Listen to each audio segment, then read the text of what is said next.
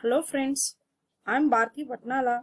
In this session, we will be learning about Introduction to Python Programming. Now, let me tell you what are we going to cover in this lecture.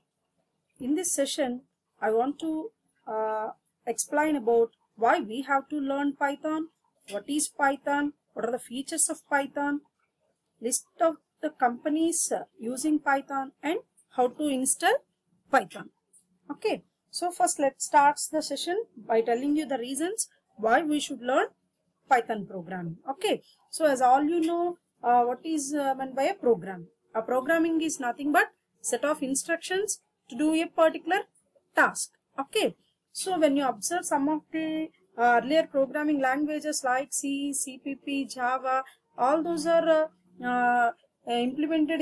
developed in the years 1980s, 1970s, and Java is nothing but 1990s. Okay, but whereas Python developed in the year 1989 itself. But మీరు observe చేస్తే Java came into picture early than Python and take a drastic change in the years 2000 for web programming like internet programming. With again we are using Java, and many companies implement so many applications by using Java programming. But nowadays people are going to learn Python, and Python is a high level and trendy language. Wherever you see, Python is a buzzword nowadays. Okay, so because of technical advancements like data analytics, machine learning, image processing, for all these, everything implemented within a fraction of seconds by having a vast libraries available Python. Okay, so first let us see one by one why we have to learn Python programming. The first one is data analytics.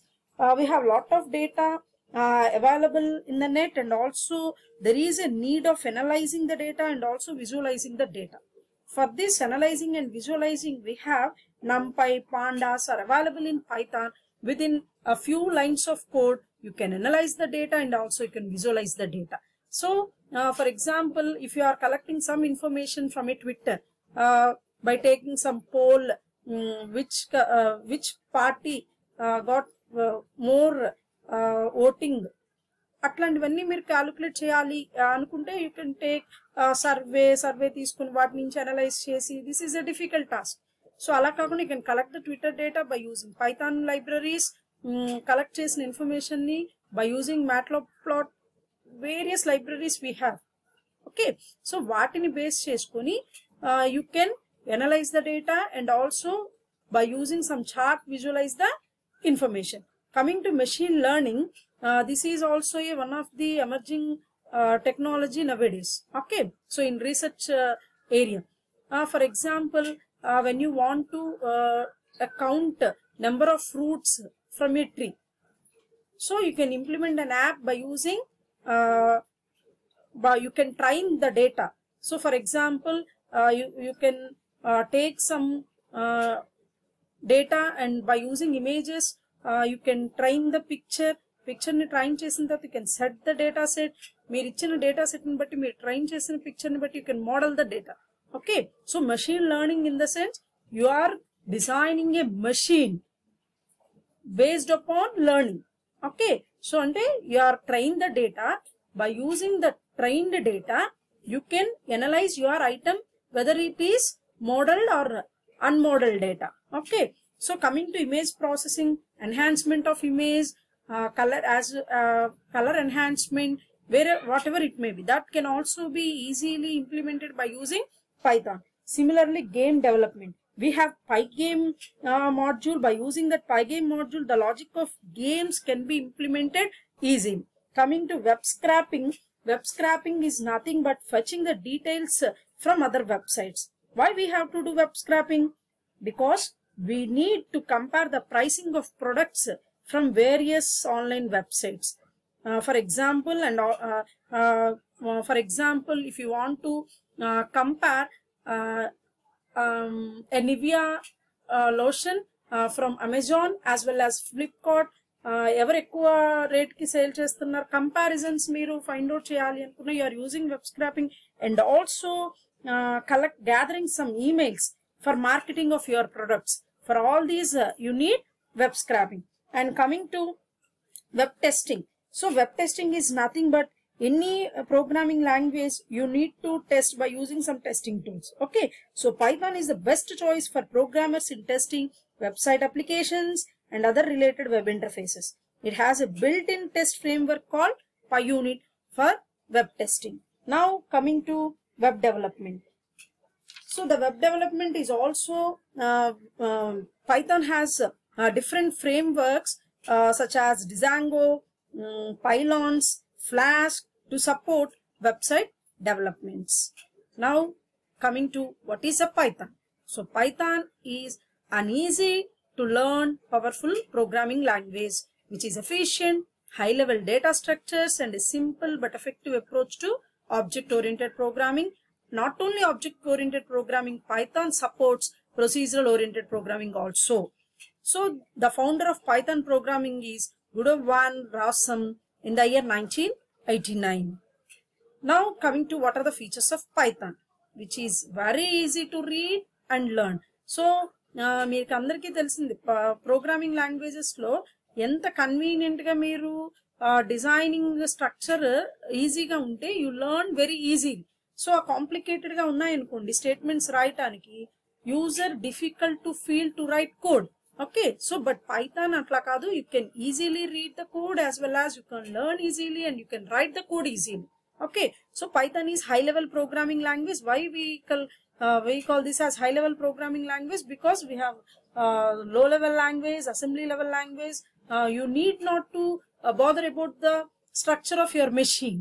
Okay, so directly you can write the programming as a English level language. Okay, so now and the other feature is portable. Portable is nothing but portability. Okay, so moving from one platform to other platform because of platform independence. Okay, so A programming language అయినా సరే portability చెప్తున్నాము అంటే the machine, the problem or the programming can be executed from one platform to other platform. That is nothing but the machine can supported by many number of platforms like Macintosh, Windows. Okay, so that's why the programming one మీరు రాసిన programming in one machine architecture will be executed on other machine architecture. Okay, so next one is free and open source. Free and open source is nothing but it will be freely available in Python website, and also open source is nothing but you can change the code, you can use it and you can distribute it to many people. Okay, next coming to extensible. Extensible is nothing but you can integrate your programming to Java, .NET components and also perform cross-language operations. And also it has, it uses C and CPP libraries also. Next, dynamically typed languages.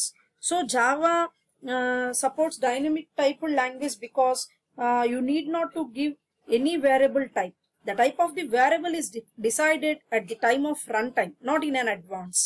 Because of this feature, we don't need to specify the type of variable in advance. Okay, next coming to the important feature, Python is called as interpreted language. Okay, interpreted language means interpreter in the sense nothing but line by line execution. The code must be executed in line by line.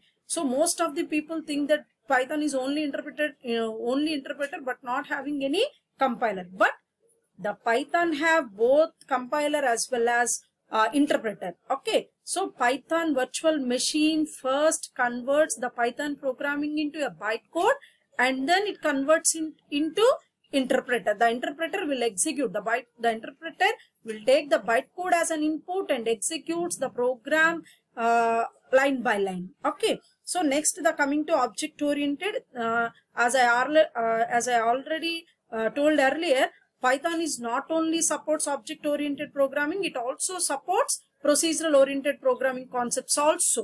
Okay, so object-oriented programming, nothing but 4 pillars of object-oriented programming is implemented by using Python, like data abstraction, data encapsulation, inheritance, polymorphism. All 4 concepts will be implemented using Python program. Now we can see the list of companies using Python. Okay, so the Python language is used by Google, Netflix, YouTube, Dropbox, Facebook, NASA, and so many. Okay, the next coming to how to install Python program. So go to the link as I displayed here and install the latest version on your machine. So now the latest version is Python 3.x. Actually we have Python 1.x, Python 2.x, Python 3.x. There is a lot of difference between Python 2 as well as 3.